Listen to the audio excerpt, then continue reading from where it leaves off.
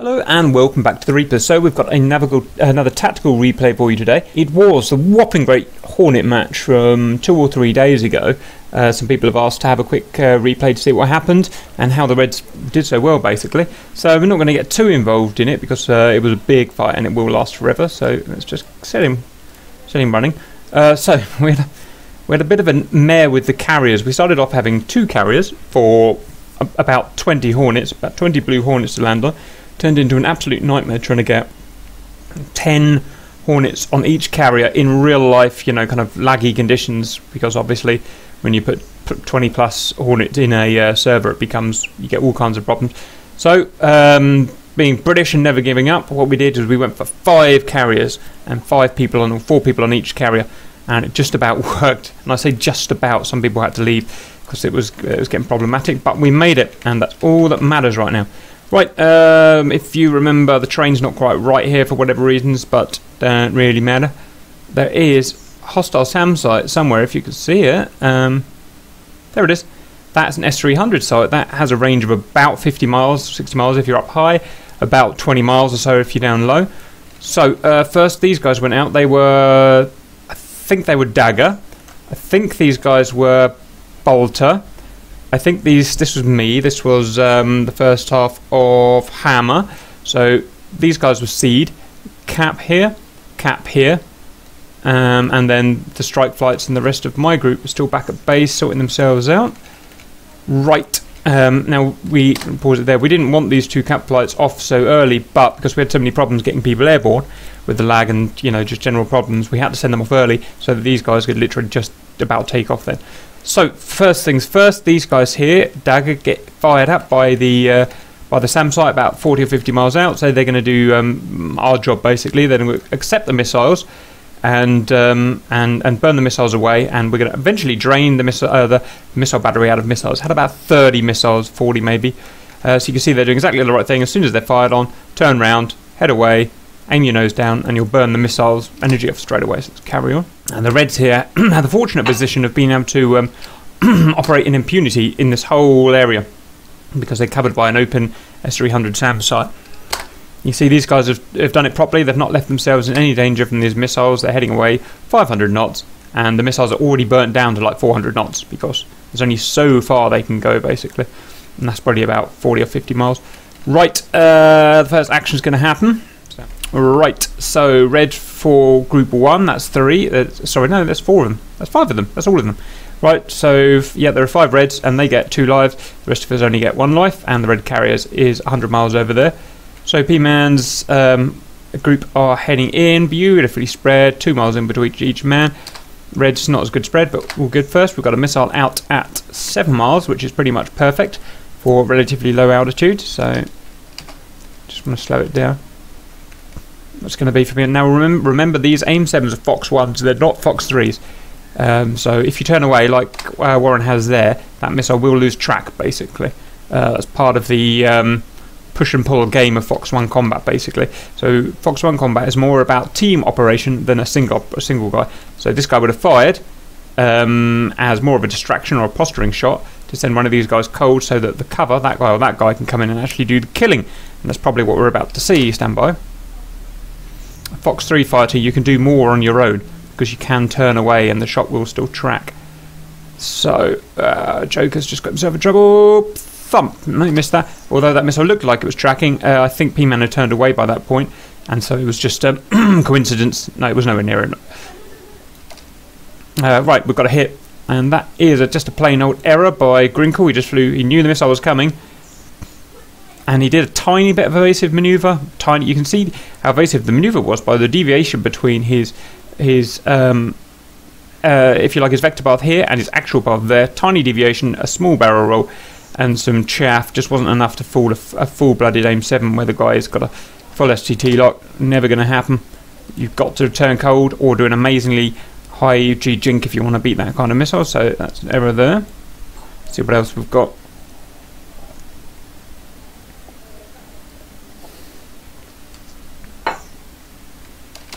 P-Man makes a bit of an error here. So P-Man's got himself into ACM. ACM is beyond, within 10 miles or dogfight range basically.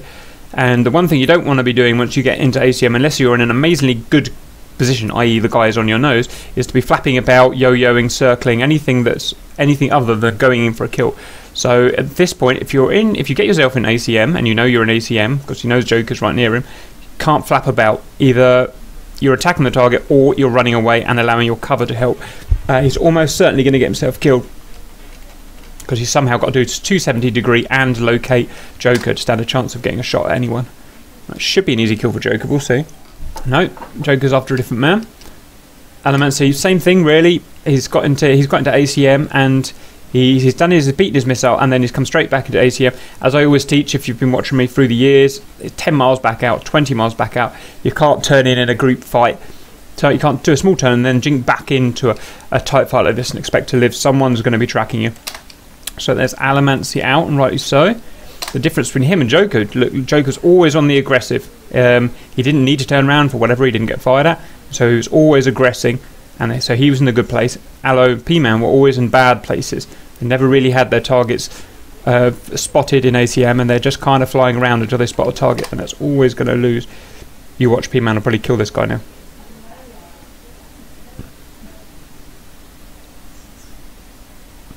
Now it's Joker that's doing the flapping around. He's in ACM and he's lost all his speed and he's looking for a target, but it may put him in trouble. P-Man merge. I'm not sure that's going to hit. No, too close. The shot was too close. You have when you fire a missile, you have a minimum range marker that you can fire. If you fire within that minimum range marker, it won't track. Basically, the missile doesn't have enough time to maneuver and whatnot.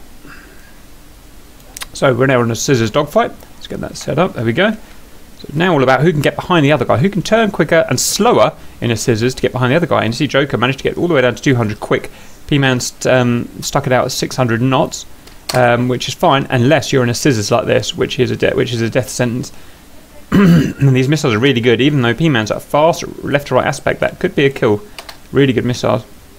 No, it's a good dodge. So one advantage about going fast is you can go left to right or right to left fast in front of the other plane, and you can dodge missiles that way by asking the missiles to do too much, confusing them. But it looks like a pretty clear-cut win here, unless P-Man can really pull something out. There we go, possibly another miss. Oh, there's maneuver kill, simple as that. Right, so gone over that, why they won. And they did really well. They only lost one guy, question mark. For 3, no, they didn't lose any guys, and 3 kills. Very good fighting by the Reds there. Everyone did everything right, pretty much. Right.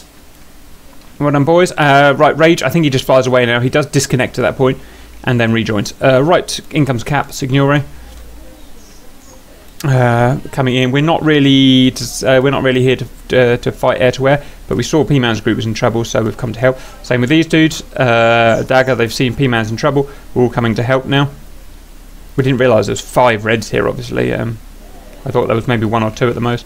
Firing on Rage. Rage is burning away. Yeah, he'll be perfectly safe because they won't be able to catch him up. Nothing they can do to catch him up. Speed that up, shall we? Pew pew. Cap is firing at some dude, probably this guy. Preen, that's not a kill shot at all. It's just a warning shot, I guess, from that range. Just trying to send this guy cold, get him off this guy's backside. Let's speed that up. There we go, and then the first thing I do is turn around, order Signore to turn back, and we're cold while the troops come in. The troops are Dagger, these guys here. Their job is to do the air-to-air killing. Signore's got a little Americanized, a little hot-headed, and he's gone in for the kills, which is a bit naughty, but does work out well for him. If these two were coordinated, they would easily have taken Signore down between them. Hang on, Joker, wrong place, wrong time, too slow, not aggressive enough. It's kind of what I was saying about earlier. He's kind of got stuck here, and he's not really knowing what he's doing. He's not going fast. He's not aggressing. He's just kind of mincing around here, and that's when you see guys get caught out and shot down, even good guys. So it really should have been in, take your shots, out. In, take your shots, out. There shouldn't be any mincing around here. Bye. See you later. There shouldn't be. It's when you get this mincing here, not knowing what's going on. So when you see the good guys starting to get shot down, so Signore is going to capitalise on that. Got a missile out at 2 miles. That is almost certainly a kill shot, unless Joker's got something really good up his sleeve. Good, really good. Do you see that jink there? There wasn't that much G on there, but he was really putting the F-18 through a lot went up 20 degrees alpha. It was just enough of a jink, a sudden jink, and the missile just couldn't adapt to it. However, a sidewinder, much more manoeuvrable, almost impossible to jink a sidewinder from the rear. And that is a pure shot. So, yep, so there's nothing a Joker really could have done to have stayed alive there except not to be there in the first place. That's what I try and teach, basically, is putting yourself in the right place at, you know, to begin with, and then you don't have to do all this crazy dodging and stuff. Right, Chromosome versus Signore. Chromosome. I don't know what to say. I mean, he's come in, he's heading out now, just like I said he should. Wrong place, wrong time, I guess. He didn't expect to, you know, he's in cruise mode now. He didn't expect a fighter to be there. My only complaint is that, and he's low, my only complaint is that when you head back, you usually burn back, at least for the first few miles, because although we don't like wasting fuel, as soon as you turn back from combat and you're heading out, the first few miles you're in extreme danger. There could easily be someone tailing you. So I usually tell my guys, dive and burn. Get up to 700 knots, and it's very hard for this guy to do what he's doing if you're going 700 knots. The merge is almost impossible. That's my only suggestion there, really. Other than that, just the wrong place, the wrong time. It's going to be obviously an easy kill, so we'll just blast through that. Just a little sidewinder at the tailpipe, and that's that done. Right, all this time you've noticed missiles have been coming out from the S-300 against these guys up here, so they've been doing their job. Cap's back in combat now, getting Signore linked up. We're going to come and do our job with the S-300s. So why don't we look at that there. So I'm 38 miles away on the deck. It doesn't have that range low down. Maybe it does. So Signore, so all these guys are getting fired at, and they're all doing what they need to do, turn away and run away, basically. If you see Cap doing it really well here, so you can turn away and run away, and chances are you will beat it. Just to make extra sure, you can see I'm doing the what I call the 22s. So I turn around, I put my nose in a dive. Very important to dive, because otherwise you'll run out of energy. You can do this on mil power, and then I'm going 22 degrees left, 22 degrees right, 20 left, 20 right, 20 left, 20 right, like that. And you watch what that missile has to do to try and catch up. It burns left, burns right, burns left, and by the time it gets halfway, I've burnt all its energy down. Let's have a quick look at that. And you see this? Look at these little guys after me. No chance at all. And that's an excellent example there of how to beat a missile. You see these guys are going straight, and that missile can just plough on. It's got a lot further than my missiles, which have basically really struggled. So that's good. These guys are going to carry on doing what they're doing. Now interestingly, Joyce and Seedor ignored their orders, which was to wait until SAMs were clear, then go in. However, I'm quite glad they did ignore their orders, because it made a pretty cool movie. You've got to admit, these guys are charging in cowboy style and going in on the deck 90 feet. And pew, this guy released his bombs and flew into his own bombs. So yes, that's that. Loads of missiles out. We're getting super close now. So it's all getting a bit touch and go. I saw, in all amidst this, I saw Preen trying to sneak in for an opportunist attack, and so I've put him on his way with a name 7 while trying to dodge the missiles. Should be okay. And this one might even get quite close to me, because I've had to push in there. So bang on the 22s, nose down, mil power. And you see, the missile's dead already. Never even stood a chance. So that is how you dodge it. Right, let's carry on, shall we? Here's an example of how not to dodge it. You see, Wits came in there, 500 knots. He got full launch on. He turned around, which is good, and then he turned straight back into the missile. He probably won't get hit this time, but that's the prime example of how not to dodge a missile. You turn back into it, all you're doing is helping the missile. It looks like these weren't going for him anyway, so it's lucky, but that's it's very good chance it's going to get caught out. Okay, there was the same thing. Misses these. No, these are Cap, I think. Yep. No, they're for these boys. So, Witch has turned around, straight back into the missile. Beautiful thing for a missile to see. And the missile's now, yep, flying into him. Tiny bit of wiggling won't help. You've got to do what I do. And that is going to be one of those two down that flies straight into the missiles, ignoring all the warnings.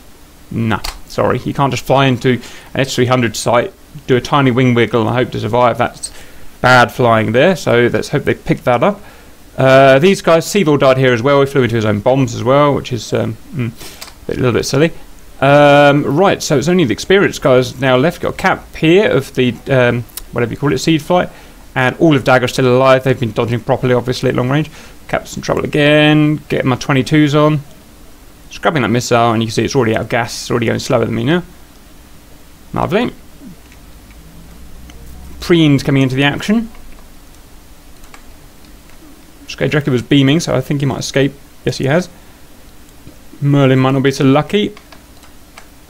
10-mile shot. A little bit ambitious. Well, maybe not actually. Yeah, it is a little bit ambitious actually. Merlin easily dodges, and of course they've got a good team separation, good everything. Skay's there for the cover. Merlin calls in for help. Pow. Excellent teamwork. And Merlin is safe, even though this missile nearly hit him. Came from that guy's Preem's corpse. Very good. Right, we're going to just fast forward that now, I guess. So these guys are coming in on their second lives now. Stop. Right, so Tanky came in and managed to miss all of us somehow and got behind us. I don't know if that was a tactic, I guess so. I've got a fight with Joker. Let's have a look at that a little more. So 2 experienced guys fighting. Let's see what we can do. So we're not going to try and kill each other here. I know it sounds silly. The last thing we want to do when you're heading towards a target is kill them or get in a fight with them. What you want to do is get the upper hand one way or another. So the first shots are trying to get the upper hand. They're trying to put the other guy on defensive. And you can see we fire both exactly the same time. Pretty equally matched. And at this point, I know I've got friends that are going to come and support me. I've got my boys here. They're going to come in. So I'm going to turn away and say, come cover me, chaps. Joker doesn't have his boys, so he's going to have to come in and chase me. And he's going to run right into the chainsaw, basically, right into these guys who are going to come and do the killing. That missile's not guiding anymore, obviously, because I've turned around. So it's never any danger. It's taking desperate shots now. You see 8 miles on a cold target. That's more than double the actual distance that missile can travel on a low, fast, cold target. So it's a little bit silly. And he's got himself in young man's, what do you call it, young man's target fixation mode now. All he can think about is killing me, even though he knows, because I've turned cold, there's nothing he can do to kill me. He's never going to catch me up. And it's now the tactical man's game, and my boys are going to come in and take perfect use. And by the time Joker's got his warning that this missile's on its way, he's coming too fast, he's too committed, tries to dodge, but it was never going to happen. So it shows good use of team tactics there, what you can do.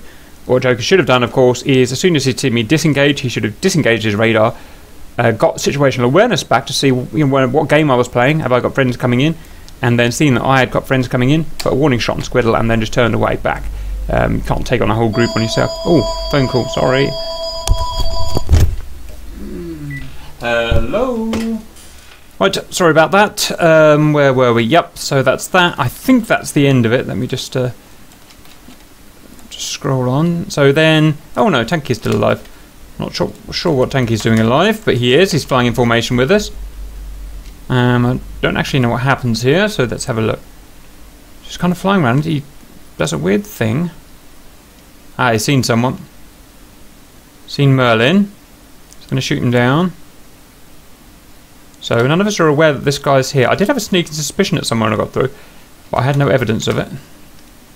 Ah, right. So Tanky takes out Merlin. Squiddle, awake as ever, takes him down. And then we merge, IFF, and that is the end of it. So there's only 4 of us left now. So that's that. Let's just carry on. No reds in play. We're all just doing some gun runs. And, simple as that, really. Alright, I've run out of fuel. I'm off to base. Preen's come back with a second life or whatever. Let's see what happens. Doing some weird zigzagging here. I've never seen that before, so I don't know. All that is a bad thing for you, so I don't know why he's doing it. But he is. And just runs straight into a guy who just fox 2s him. See all that minting about there left and right. The bad thing about that is it means he can't get his radar to settle properly. So he had no idea these guys were coming at him. So that was a little bit silly, wasn't it? And that's that. Caps RTB. I land with 90 pounds of fuel left, which is pretty sick. Strike Group Buick finally arrived. I don't know why they're so late, but they are. Bombs away. Do a little bit of damage, but pretty pathetic damage, to be honest. And that's it. And we turn around and go home. Now, for some reason, none of these guys here made it back, so I'm just going to try and see what happened. Ah, another red. It's very unwise for these guys to have committed, maybe, because these guys are on their way back. These guys probably never would have caught these guys up. These guys are going 700 knots. There was no need for these guys to get in action, really. So there's a bit of a miscalculation there. Although it is 3-on-1s, but we'll see. He just got himself shot down, so it's just bad. These guys just turn away. There's no need to fight. Excitable Americans. And they're turning around now. It's probably too late now. Okay, they're running away now, but they're only going 500 knots, so if they'd have done this 5 minutes ago, they would have been okay. And I guess these guys just catch them up now with their fuel, with their high amounts of fuel. Squirrel down 500 knots, but it's just not fast enough. And some weird merge. That was weird.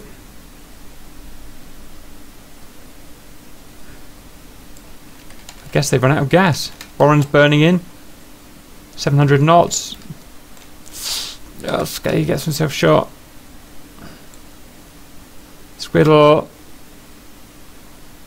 Yes, hunted down. Just hunted down. Never mind. It was their job at the end of the day to protect the strike package, but I guess that's the way it goes sometimes. Good fight. Really good fight. Right, I hope you enjoyed that, and we'll see you later.